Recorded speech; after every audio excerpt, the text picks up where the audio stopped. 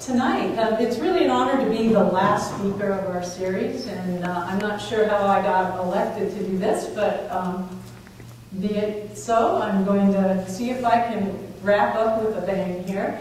And I would really love to have your involvement tonight in terms of what we're going to talk about and what we're going to look at.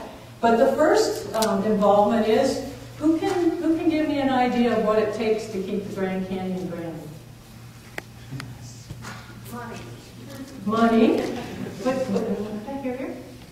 Somebody whispered. Water. Water. Us. Us. All of you, volunteers. Yes. Getting rid of the vehicles and having buses. Right. Transportation. Green transportation. Yep. Great. Yeah. Anything else? Clean air. Passion. What? Clean air. Clean air. Yes. Yeah, it's kind of imperative to be able to see it, right? Yeah, good. Okay, so what it takes to keep the Grand Canyon grand. And that's really what I'm going to cover is the work that we do at Grand Canyon and what it takes to keep it grand. And I took a shot at answering the question.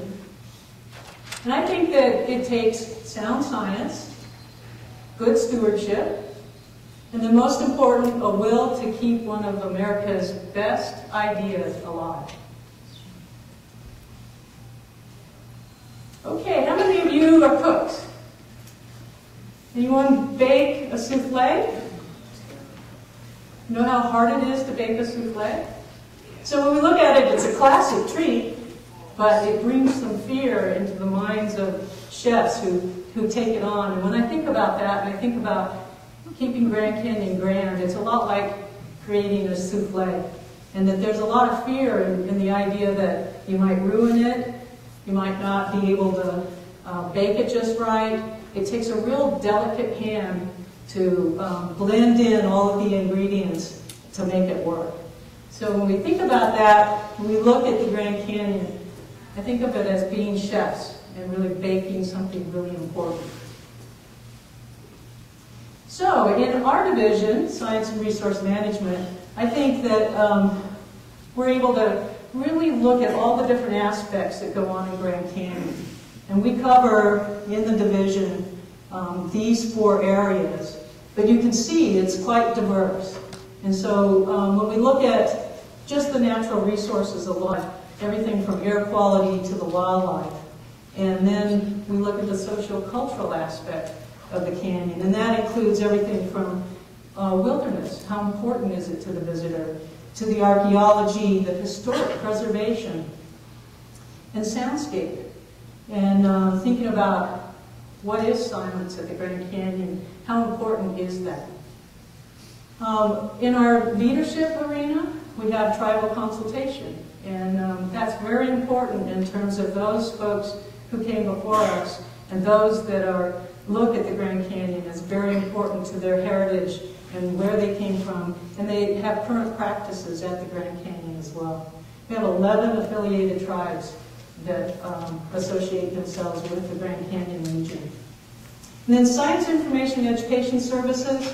It's very important that all of the information that we collect, the science, the research, all aspects of the information we collect, we want to make sure it gets out and can be utilized. And more importantly, we want to make sure that it can aid in making very important decisions and where we go next. So we have the museum collection, our research permits, our archives. Very important that we keep the past and we understand how that has influenced decisions and takes us into the future. So I kind of think of us as chefs helping to create this souffle. And then the recipes that we use are very important. And as you can see, I've listed quite a few here, and this isn't all of them that help guide our management. But the ones that are bold, I think, are the ones that are really the foundation that help us in how we manage the resources and how we make very important decisions. So when we look at those 3, the MPS Organic Act is one of the most significant. Think about this, 1916 is when this was developed. This was prior to Grand Canyon National Park becoming established. And we look at it to conserve the scenery and the natural and historic objects and the wildlife therein in such a manner, by such a means, as will leave them unimpaired for the enjoyment of future generations. That's quite a task, but when you think about back in the 1916, who had that kind of a vision? What were we looking for? And then now, how important is that when we look at today's society and the demands that we have on national parks and these resources? Then in 1978, the Redwoods Act really brought out, if you think about the span of time between 1916 and 1978, the Redwoods Act's purpose was to really bring back and emphasize what the founders of the Organic Act were really intending. So we look at the protection, management, and administration of these areas shall be conducted in light of the high public value and the integrity of the national parks system, and shall not be exercised in degradation of the values and purpose. So you can kind of see in an evolution sense, as more and more people come into the scene and utilizing national parks, how important the Redwood Act was to really bring back the spirit of the Organic Act. And then in 2006, the revision of the NPS management policies. And I pulled this statement out because I think it is very strong and very important. The Secretary has an absolute duty, which is not to be compromised, to fulfill the mandate of the NPS Organic Act of 1916. So you can kind of see that from 1916 to 2006. Pretty strong. Okay, so key ingredients for our souffle. I think it takes a mix of a little history, sprinkle in some science, add some management wisdom, and then carefully fold in a few challenges. So let's start with the history. So as you know, historic views. When you think about it, we have a tremendous amount of evidence of how the Grand Canyon was visited and the views that existed, and some of the first photographs that they took. And think about the techniques that were used at that time, the cameras and the film. And then what I really like is kind of how everyone's dressed and they came to the canyon. A lot of the pictures show some of the women always in dresses, and they're out there with carriages and taking a look at the views. So the Grand Canyon has been a spectacle for a long, long time for many people. And then we have our landmark. You know how old the El Tabar and the Hopi House? 1905. 1905, yep.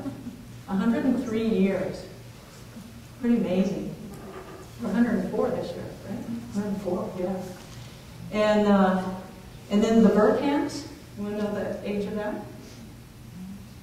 You guys are pretty good. Where's Lisa? Lisa? How old? Was it 1906? I think it was, yeah. I think 1906. And the Burkamps just closed down their business this last year, and the Burkamp Center is now a visitor center. And it honors the Burkamps and the family and their tradition from 1906 to the present. And they're historic river explorers. So, anybody know what that fellow's carrying in terms of a fish? What fish that is? Pike minnow, yes. That's amazing that that fish existed at that time. And then anybody know what's happening up here with the boat on the river? Well, actually, that was the exploration going down and looking at the possibility of building a dam.